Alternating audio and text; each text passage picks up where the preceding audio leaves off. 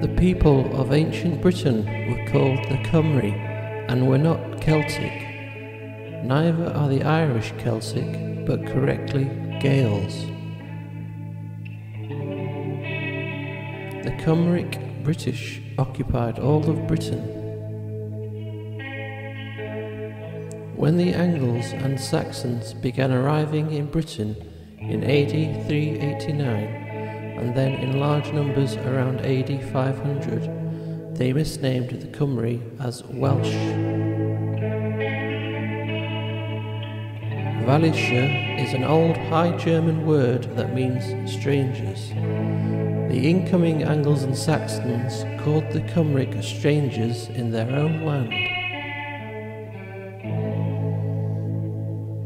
The Celts were a people who lived in southern Gaul between the rivers Sequana and Garumna, now called the Seine and the Garonne.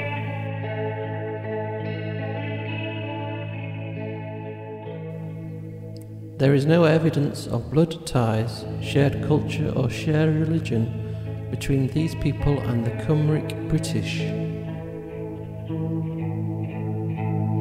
Therefore, it is logical to say the religion of the British had nothing to do with the Celts who dwelt in southern France. There are a number of Roman and Greek writers who described the Druid religion of the Celts, but only one had even minimal knowledge of Britain.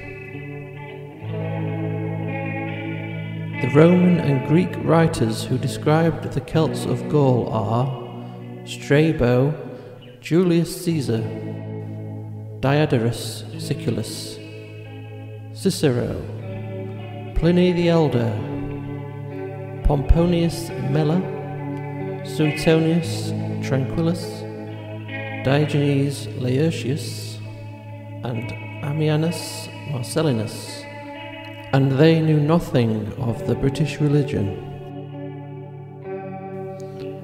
Asinius Pollio, a contemporary of Caesar, is recorded as saying, Caesar's works were composed with little accuracy and little truth. Cornelius Tacitus did write about Britain, but relied on vague soldiers' tales of his father-in-law Agricola, who was the Roman governor of those south-eastern parts of Britain seized by Rome.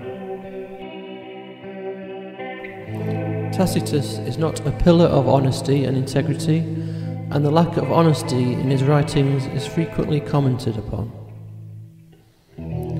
There are no records of the ancient British Druidic religion from classical sources. The only sources that are detailed and reliable are native British sources.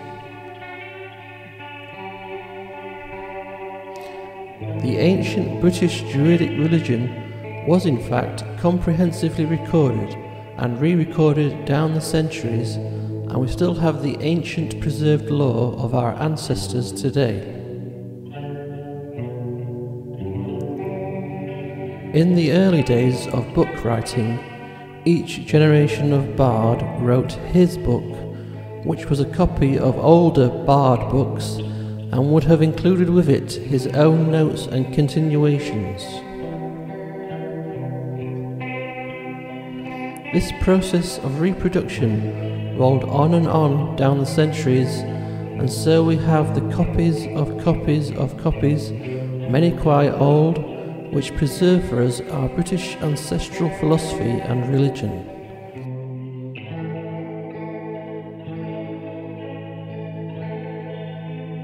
This had begun to be published in 1784, and perhaps earlier, probably to the alarm of the British establishment.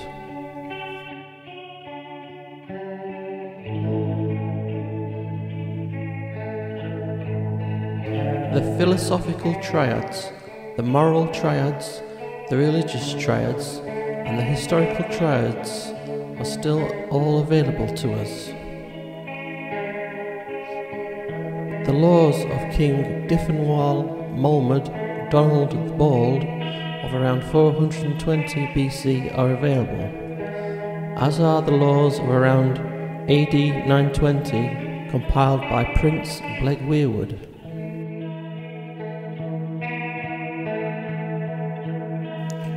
A comprehensive volume titled Bardas and subtitled The Bardo-Druidic System was published in 1858, containing the collected works of a number of notable bards, which included with it a full account of the bardic system of belief and shows the wood language alphabet used by the Druids.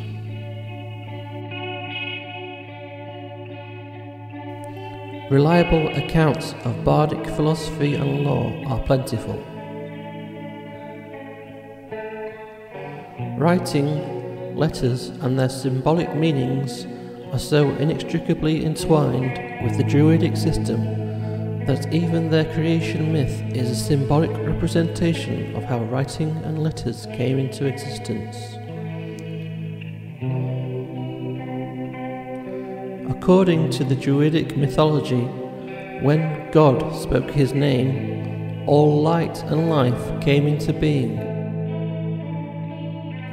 And Menu saw the light in the form of 3 columns, and heard a voice emanating from the light. And he perceived that the light and sound were one thing united together. And he understood that all sound, life and light were all one unitedly with God, and even the least thing in existence is God.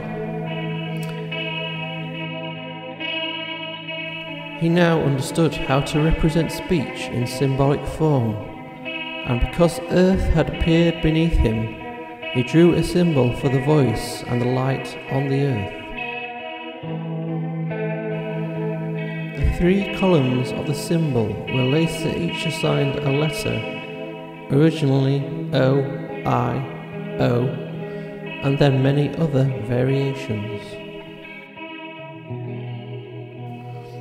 Along with these symbols came the knowledge of the language of the Cymry, the Cymraeg, and every other language.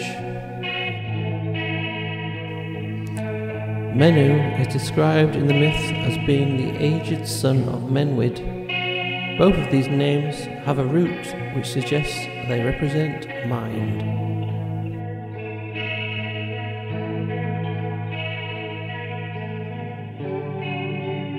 Many are familiar with the broad arrow symbol. The Cymry call it the Awen. The letters of the Cymry alphabet are made up of the 3 strokes of the Awen in different combinations. The alphabet was designed to be cut into wooden sticks or rods using knives or small axes. This form of writing on wood is known as colbrin. Bren translates as wood. Colbrin translates as wood of credibility. In the bardic system, it is believed that the first letters were carved in wood. Before Christianity, letters were called gogarunes and were also called curven by some.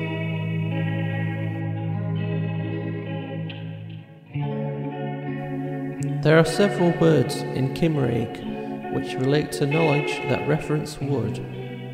Arwyd, a sign. Cyfarwyd, skillful.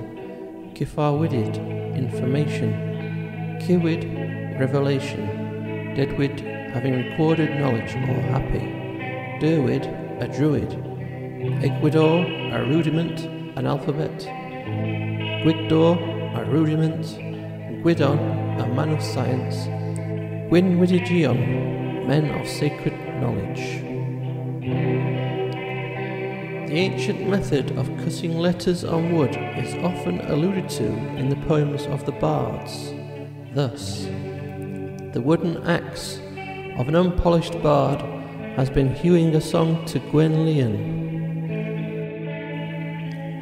From composing 3 complete treatises of wood language, of wood letters. If he would have an encomium of gentle character, let him go into the wood to cut a memorial. Here is a brief explanation of how Colburn was made. Use green wood.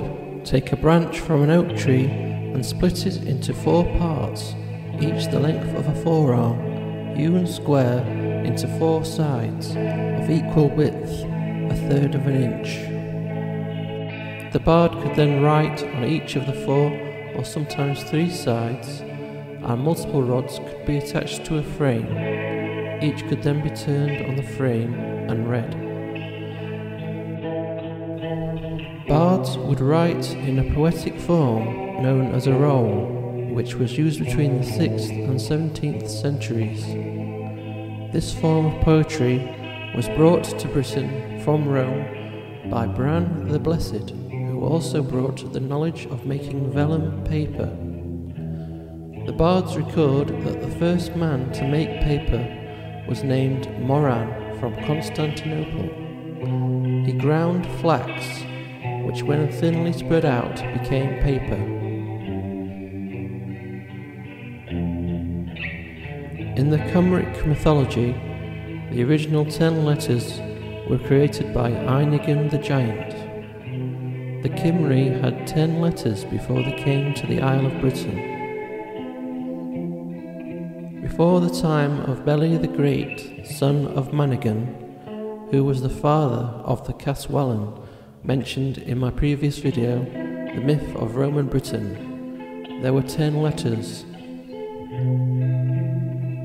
These could be pronounced as a word, Absedelros. Later, M and N were added to make Mabsednilros. Later still, other letters appeared. Many letters emerged from a convention of using the original letters to make other sounds. M was 2 B's put together. P was a B turned upside down, for example. Some records say there were 13 letters in the beginning, and that they could be reversed to make 26. Later alphabets used the original name Absedelros for the Colburn alphabet. By the time of Taliesin, the chief of the bards, around 500 AD, there were 20 primary letters. The letters never ranged beyond 20 primaries.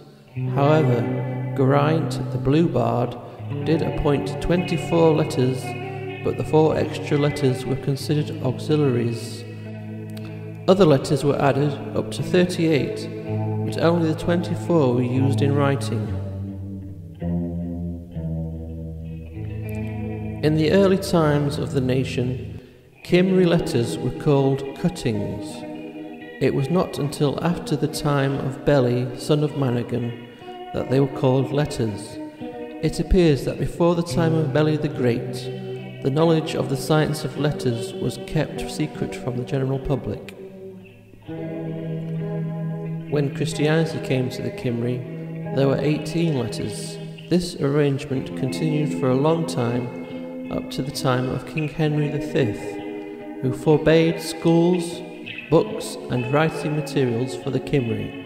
So, in response, the Cymri organised themselves so that they sent bards into every household that wanted to learn letters and reading. Bards were paid in land rights, tilth and fold, and so the bards became more numerous and the knowledge of letters was greater than before the prohibition. In the time of Owain, son of Maxen Ludig, the nation of Cymri recovered much of its lost heritage. They returned to their mother tongue rather than the Latin, which had almost overrun the Isle of Britain. Cymraeg was used to record the history and laws. By this time, the knowledge of some of the correct spellings for the 10 original letters had been lost, especially how to depict double letters. Amendments were made by Talhaiarn of Caerleon upon Uic, under the protection of the Round Table. After him, Taliesin, chief of the bards, arranged the Cymraeg and recovered the proper meanings and spellings of the 10 letters. Taliesin used 18 letters in his canons. After Owain Glyndwr died, paper and dress skins were outlawed, so cuttings on wood came back into use. Colburn continued until Latin was forgotten in the country, only known by students and scholars. There were 3 degrees of bard, originally of equal rank, but each having different responsibilities, each level associated with a colour. Ovates, who wore green, were responsible for keeping the knowledge of symbols. Bards, who wore blue, were responsible for upholding the memorial of national voice and vocal song. Druids, who wore white, were responsible for teaching the nation science and wisdom. The system of Druids, Bards and Ovates was established in the time of Dyfnwal-Moelmud, the great lawmaker, probably around 470 BC. These ancient sages knew that life began in the oceans in the most primitive forms and gradually developed in ascending fashion down the millennia, before evolving into advanced mammals and finally man. In this they anticipated Darwin by several millennia. They held that neither time nor space were absolutes, thinking that parallels the theory of relativity.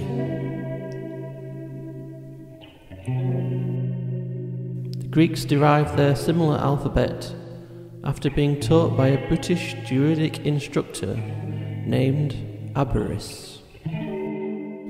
Druidism also supported and encouraged the advancement of knowledge and science, which they believed would enhance the development of the soul. The Druids believed there were 3 circles of existence, which were the circle of Abred, in which exist all corporal and dead existences; the circle of Gwynfade, in which all are animated and immortal beings; the circle of Cagant, where there is only God. All beings emerged from Annwn, the other world, or the great deep of outer space, which was a form of limbo where the least possible form of existences survived in a form of coma. From Annwn, all life existences entered the circle of Abred and progressed steadily upwards from the lowest forms of life to the highest form, which was man. Each being or soul had to endure all the known forms of life successively. So, starting off as an amoeba, the entity moved steadily upwards and progressed through all the various insect, fish, bird and animal forms. In each life or existence, the soul gained more experience, which allowed it to move up the ladder. This doctrine of the transmigration of the soul through successively higher life forms in this circle of Abred was firmly held, and it was also believed that all life first crawled out of the sea in the simplest life forms. Much of this was published by a theologian in 1846 and must have been known to Charles Darwin, who studied theology. At the stage of being human, the soul now has the responsibility to live a moral life. The penalty for doing evil and wrongdoing is severe, for the wrongdoer would be demoted on the ladder of ascending life forms. This demotion would depend on the seriousness of the crime, so a mass murderer would certainly find himself off as an amoeba, whilst lesser offenders would find themselves as pigs or cats or whatever. There was, however, a way out of the system of restarts at lower life forms. If a man had committed a capital crime, stopped running, came forward and surrendered himself, then he was rewarded. The Druids, as the administrators of the law, would duly execute the confessed criminal, but he was guaranteed to return to his next life as a human being. This avoidance of the centuries of toil moving up the ladder of life was apparently a valued form of pardon.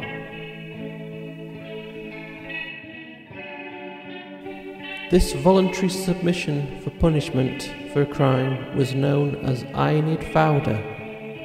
The laws of Diffenwell specify that the penalty was beheading or hanging or being burned alive, the choice being made by the king or the lord of the territory. The idea appears to have been that Aenid Fauda appeased God, and so the reincarnated soul was not placed in so lowly a position as might otherwise have been. A murderer who escaped punishment and died a natural death would return in a transmigratory life at a very low level in the order of life. His soul would descend into an animal corresponding to his disposition at the end of his life. Since the divine being wishes every human to be saved, then whatever is done to promote that objective and to bring it about speedily must be pleasing to God.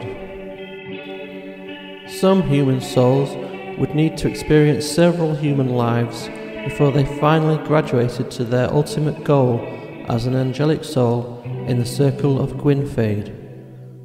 The belief was therefore one involving reincarnation and the transmigration of the soul. Every soul finally gets to the desired level of the circle of Gwynfade. The good soul finally entered the heavenly bliss of the circle of Gwynfade, whilst the soul of the evil man was recycled back through existences in the Abred. Humanity is a state of liberty where the human can attach itself to either good or evil by choice. The circle of Kagant was the dwelling place of God, and no soul could aspire to enter this hallowed circle of Kagant, where only God himself lived. In British Druidism and Bardism there was only one God.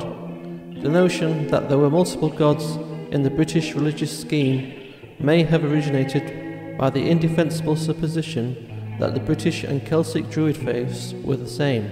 It may also have arisen from the Roman habit of explaining the nature of other religions in the same pattern as their own pantheon of familial gods. The dwelling place of God was in the sun, and this might have caused the confusion in some minds that the British Druids were sun worshippers. The sun was not seen as God, but simply the home of God. Any connection to Stonehenge is also invalid, as Stonehenge existed in Britain for long ages before the Cymry arrived.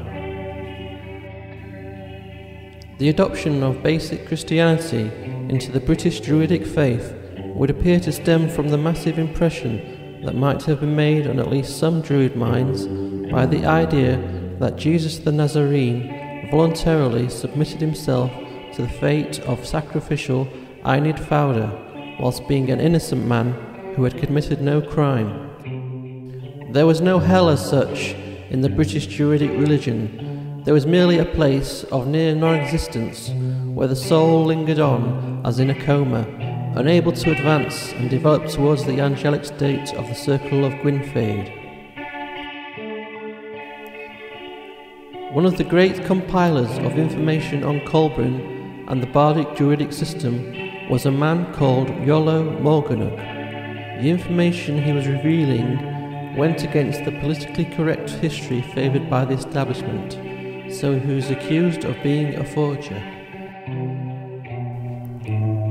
Ancient writers that alluded to the existence of Colburn have been published many times in the modern age, and the discovery of stones that are hundreds of years old displaying Colburn script has demolished the notion that everything was forged by Iolo Morganwg. The fact that the assertion of forgery is allowed shows the level of corruption in academia.